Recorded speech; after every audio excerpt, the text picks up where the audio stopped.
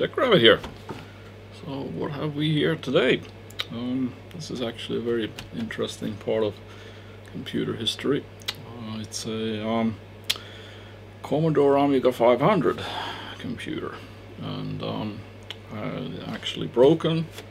It's presumably has something wrong with the keyboard, and I got it with a relatively good price. And then, of course, because it was a good price, there's no accessories. So, but we actually have the unit.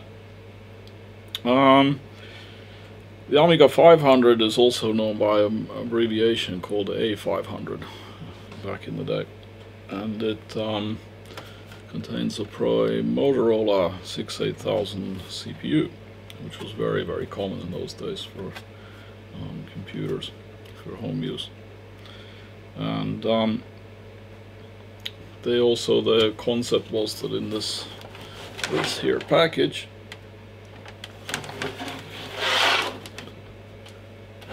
you actually had everything you need to run a computer. So it contains the CPU and graphics and sound coprocessors. So this architecture design is that there's not only one processor, there's actually several. And if we take the United Kingdom as a reference, they released it in October 1987, so that's quite a while ago. It's not an insignificant product from the perspective that it depends on what sources you use, but I would say they sold about 4 to 5 million of these units, and that's covering the whole world, so whole of Europe, North America and stuff. However, you know, the Commodore and its product line came to an end. So this 500 series was discontinued in 1992. So that was the last year of manufacturing for this concept.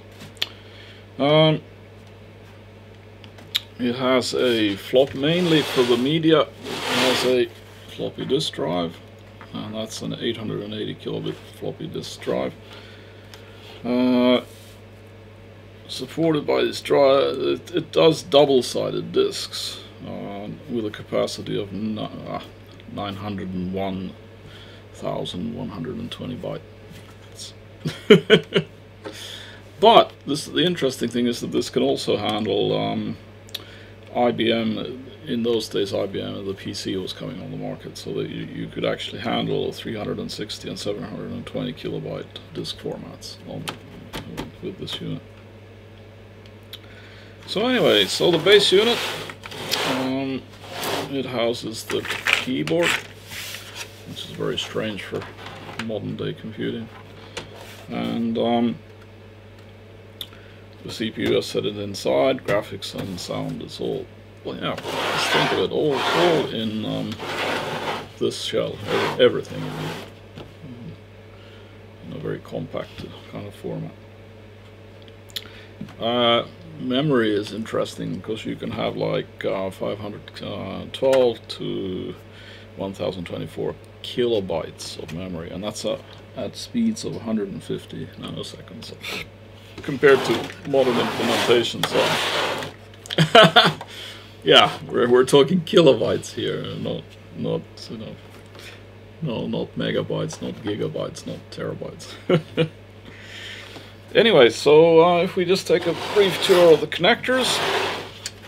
Let's see, we'll try and do it from the wrong side. So it has two connectors here, and they are for either a mouse or a joystick. So this could handle the Atari joysticks from that period, which were Atari compatible, so that you could plug them in here. So either a mouse or.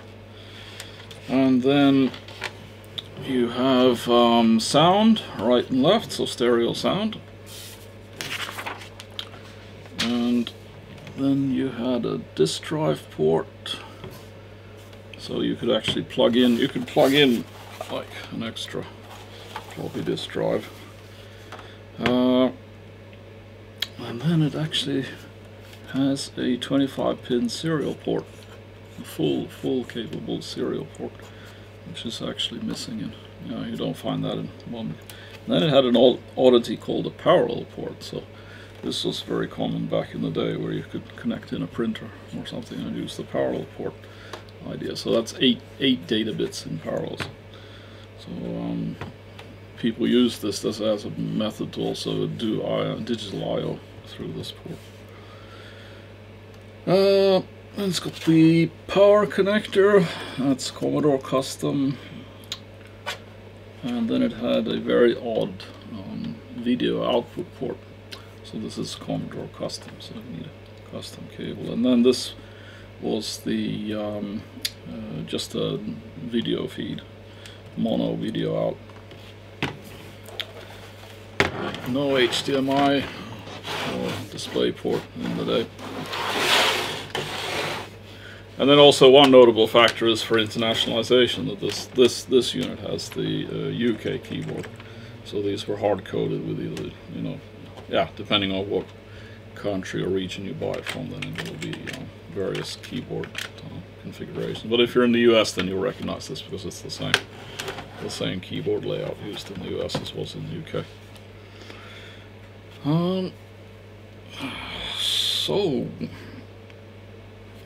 So what can you do with this computer in terms of upgrading it? Well, actually, it was a surprising amount of upgrades you could put on this thing. You could, in this, behind this door, you could put in a memory expansion module. You could actually upgrade the CPU, and there are several accelerator options available.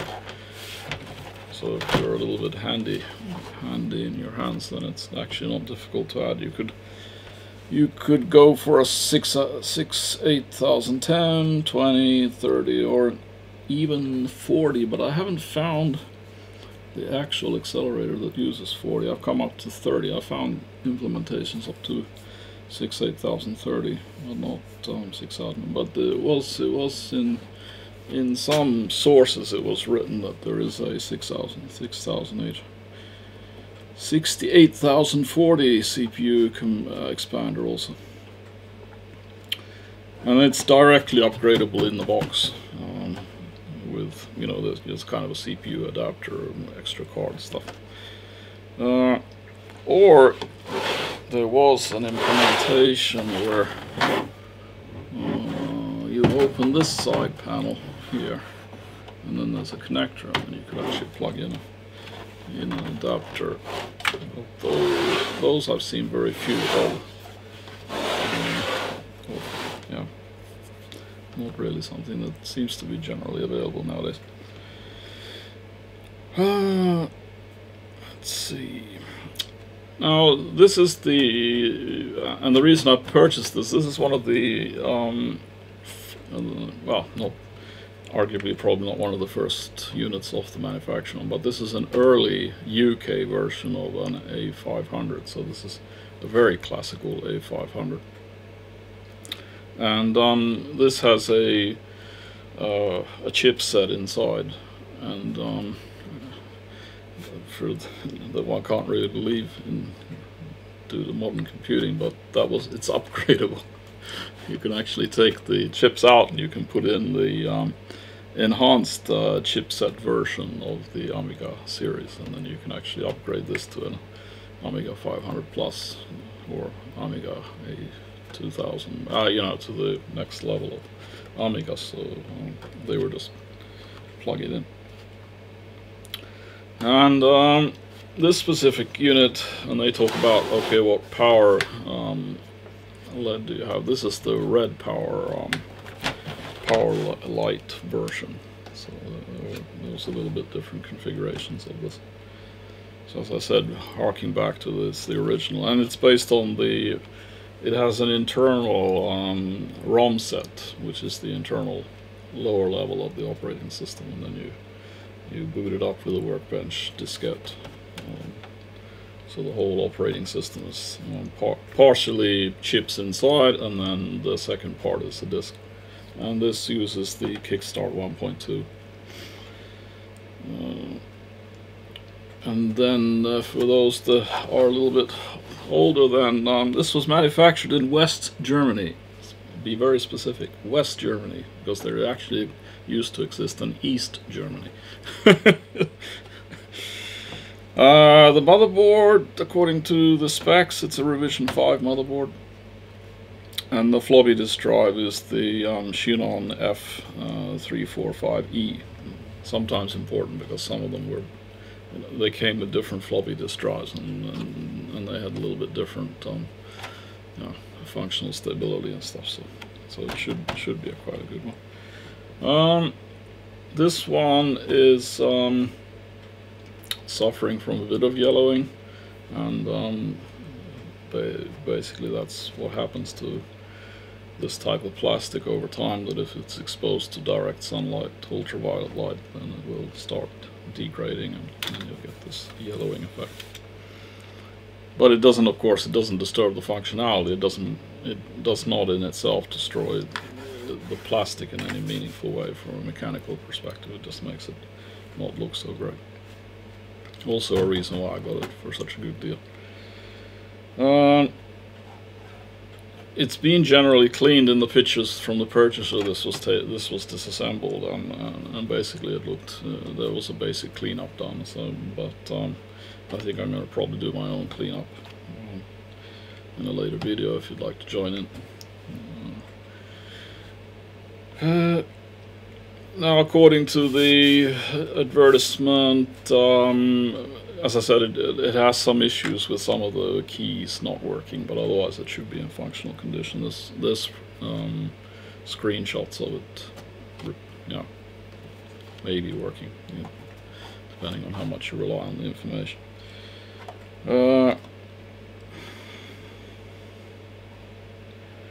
And when I was talking about accessories to actually run it, when you have the original box, then you have a power supply, a mouse, usually an RF converter, because those days they were very much into analog TVs. So you had an RF converter to convert the RGB signal to a TV channel signal. Yeah, and then there would be some cables also, depending on which country or region it was. But I did get it with some discs that are copies of the originals, well, copies. So I haven't run it because I haven't got any of the accessories. I do have a Kickstart disc and a test kit, which has sysinfo program included. Yeah, sysinfo, you recognize that's existed forever. It's the same sysinfo that's continued now, so you can download it for a PC. Yeah.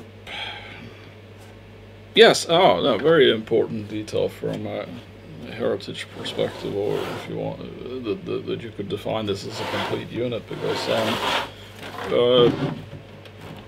maybe not so often, but many of the Amiga 500s that are sold, they don't have this cover, and even more likely that this cover here is missing, and that of course makes it a little bit less complete. So I also bought this from this perspective, that it's feature complete. There isn't such. I mean, of course, it doesn't really disturb the functionality of the unit, but I thought it was important to get it as that the case is actually complete.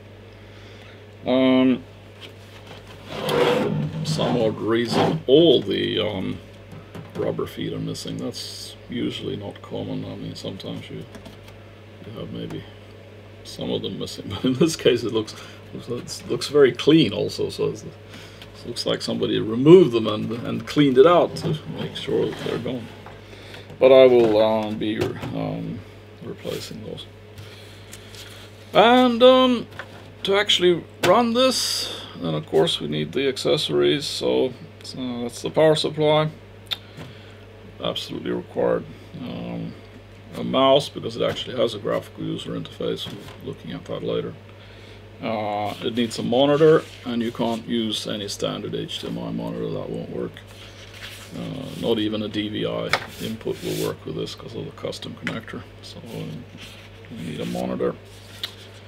We need a special RGB cable to SCART or something else. And if you want to play many of the games, not all of them, but some of them are, I wouldn't say meant to be, oh yeah, well, let's say, put it this way, you can do it from the keyboard, but they're meant to use a joystick. So we also need to yeah, find if we can invest in getting that as an accessory also. So anyway, what do I intend to do with this? And well, I intend to yeah, restore it to as good a functional order as possible, and then do some demonstrations of its usage in various scenarios.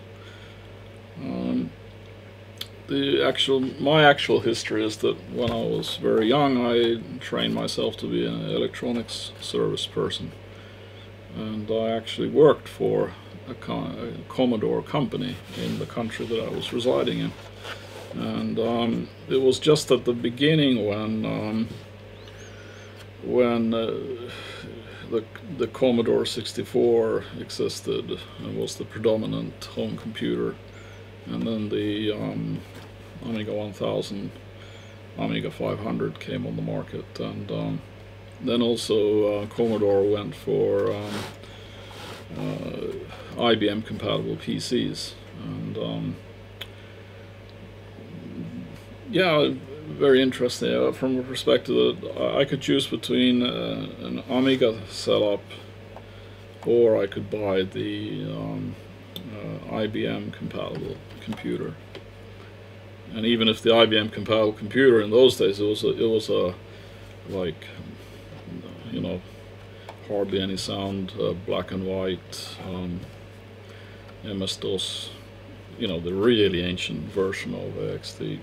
I actually chose the PC and spent my money on that instead, and that was mainly because I already saw the trend that you know, PC compatibility, you know, PCs were going to take over the world. So I actually opted for for the crappy PC. I mean, this could do so much more in those days compared to what the PC could do when the PC first launched out with the PC compatibles.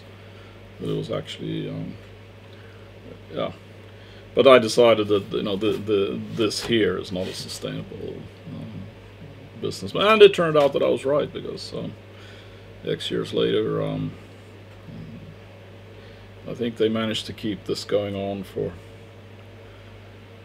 12 years in total, and then they stopped making all of these, and then Commodore actually wrecked itself. The market and Commodore basically, yeah, pretty complicated story, but they basically wrecked themselves and disappeared from the market.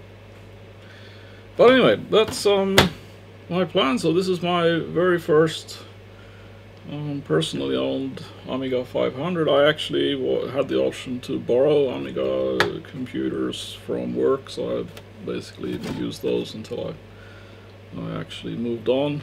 I actually quit the business to go back to education prior to Commodore crash diving. So basically I was saved from that. I already, yeah, as I said, when I went back for higher education and continued my life, and Commodore nosedived and died. Hey, but anyway, if you're interested in seeing me getting this, yeah, I don't know how much restoration is required, but we'll go through it thoroughly and see what we can do. So I'll be making some more videos about that, and then of course final setup, test runs, and maybe we can do some gaming. So anyway, if you found this interesting and you want to support this initiative, consider buying me a cup of coffee, or buy some merch, and I'll see you in the next one.